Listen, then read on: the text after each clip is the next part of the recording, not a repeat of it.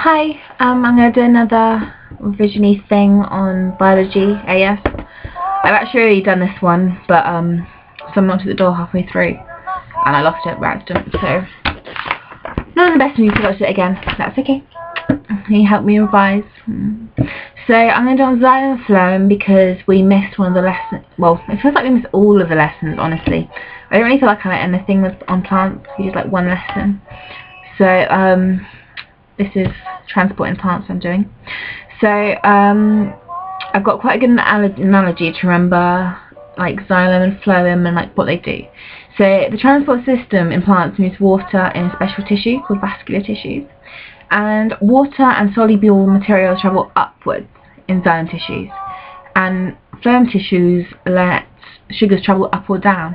And if you can't ever remember like which way they go, think of like a small child. If you give them water, they'll just be like not hyper at all. So if you give Xylem tissue water, it will just go up, won't do anything else. But if you give a small child sugar, they'll be like whoa whoa, running forwards backwards. So you think of that. So in a Phloem tissue, if you give a Phloem tissue sugar, they'll be like whoa whoa, and transporting upwards and downwards and upwards and downwards, upwards and downwards. So Phloem tissues up down, sugar sugar sugar. Xylem tissues water. Okay, that's how I remember it. Obviously that's not actually really, they're not like small children, that's just a way to remember it. I'll tell you why they do that later.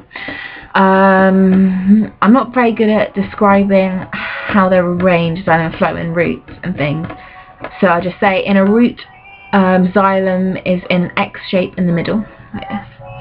So just remember that as Xylem X in root, and the Phloem is like, so if this is a Xylem, I can't really do it. Okay, I've got nothing I can use either. So if this is Xylem, the Phloem will be here, here, here, here, here, here, here, here. So it's like X with little dots around it. And that helps like to withstand the pulling forces roots are exposed to, because it's like quite strong and sturdy. And then in the stems, Xylem and Phloem are arranged differently. Phloem is like, let me just check I've got this right, so it's good. You can hardly see it in the textbook. So there are loads of vascular bundles in the roots, and the vascular bundles contain Phloem, Xylem, as I remember I said before. So, and these are like, I can try and show you a photo. I can't really explain it. These are what the vascular bundles look like, and these are all the way around in the stem. So that big, huge bit at the top is like Phloem, and then the bit at the bottom is Xylem, and the bit in the middle is cambium. And cambium is contains meristem tissues. Yeah, meristem cells, not tissues. Ignore that. Meristem cells. What meristem cells? Meristem cells are stem. Think of stem cells. Yeah, I know that in the stem it's got nothing to do with the stem. It just means that's where you know what stem cells are. What can differentiate. Specialized cells can differentiate in a number of specialized cells. Blah, blah, blah. So how do I say it? Cambium is the layer of meristem cells, and they can turn into Xylem or Phloem, which is right there in the middle. Yep, so that's how they're arranged and what they do. So the structure of the Xylem, not Phloem, Xylem. Xylem is used to transport water, minerals from the roots up to the leaves and the parts of the plant, because obviously the roots are the only place to get water. And the roots must be really annoyed because the leaves are just like, letting water out, it's the water open, whee! So the roots are like, oh, got to get more water up there from the Xylem. So the water goes up to the plant. I can't say this word, so in plants that like aren't xerophytes, I guess that's what it means. If I'm wrong, I'm really sorry, but it's like in dictylodonis plants. If I find out what that means, I'll put it in the what's called description box. Anyway, just think of the most obvious feature of Xylem are the Xylem vessels, Xylem vessel elements, and these are really long cells, and they've got like thick walls that have been, it says impregnated, but I've never used that word before because it's not like it's pregnant. That have been like had this thing called lignin put in, and then as the Xylem develops, the lignin waterproofs the walls of the cells. So this lignin that's been put in goes waterproof, and as a result of this, like the cells and the end walls of the contents like decay and all die. So because it's been waterproof, so no water or anything go in, and this leaves like a really long column of dead cells with no content, so it's literally like a tube with no end walls. And this is a Xylem vessel, which is really helpful because the walls can just go straight up. That's a really good feature of it. So, and also the lignin is like strengthening the vessel walls and like prevents it from collapse. Yeah, that's what lignin does, and this keeps the vessel open even when there's like water's in short supply, so they never collapse. That's a good feature of them. The lignin also forms patterns in the cell walls, and these could be spiral, annular, like rings, or a network of broken rings, reticulate. And this prevents the vessel from like being too rigid, and because there are all these different things, it allows flexibility of like the stem or the branch. But in some places the lignification is not complete. It leaves pores in the walls of the vessel, and these are called pits or bordered pits. So lignification is not complete, leaving pits or bordered pits in the walls of the vessels. But this is on purpose. The lignification isn't just complete because it got tired. It's on purpose. So this allows water to leave one vessel and like pass into another adjacent vessel, or like pass into the living part of the plant. They're there on purpose. So as I've already been through some of the adaptations of Xylem to its function, like remember the long tubes with like no end walls, so water just goes, continuous column. Tubes are narrow, so the water columns does not break easily, and the capillary action is like really effective. Pits in the lignified walls allowed movement like of water from sideways from one vessel to another, or to the living parts of the plant. Flow of water is not impeded. There are no end walls. There's like no nucleus cytoplasm to slow it down. No cell contents, lignin thickening, preventing the walls from collapse. Lots of good things like that. So that's Xylem. So you should know that now. Hopefully, just rewind the video and go over it again. Phloem is harder. I don't like Phloem as much. Well, I don't like either of them, if I'm honest. Oh, message. Okay. Phloem is a structure of phloem. Do you remember what it is? Sugars.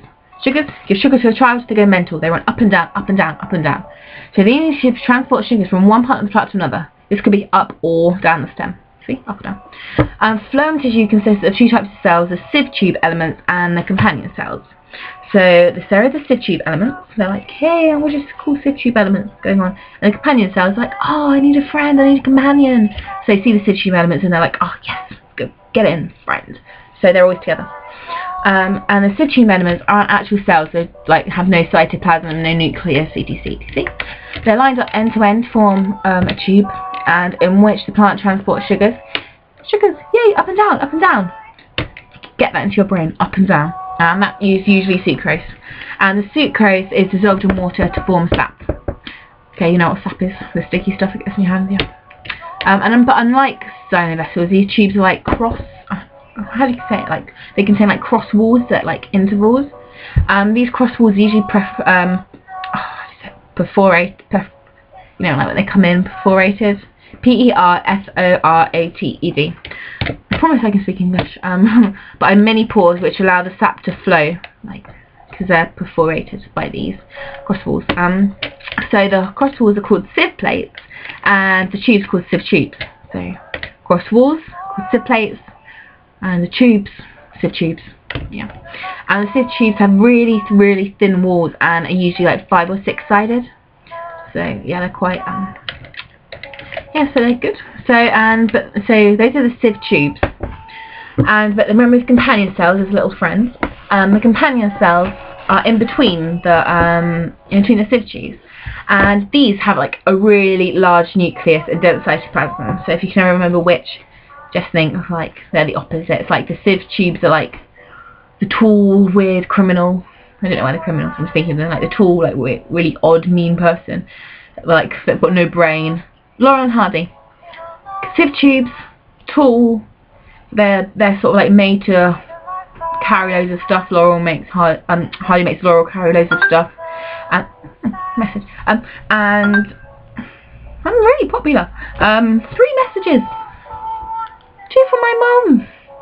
Anyway, so like Laurel is the tall one, tall thin one, and then Hardy is like the little short. He thinks he's the brains. He's got all the nucleus and all the cytoplasm, and he's at the side. And so he's shorter and fatter and stuff.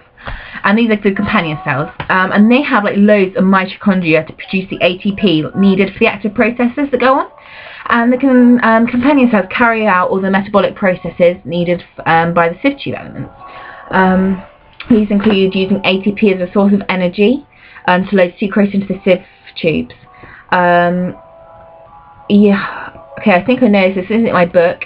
I really don't want to get this bit wrong, but ATP is used to load sucrose into the sieve tube because the the ATP allows the H+ ions, they go out of the cell, which sets up like a diffusion gradient, and then when the H+ ions come back into the cell, the hydrogen ions, I think that's what happens, and then they allow the sucrose to come back in too.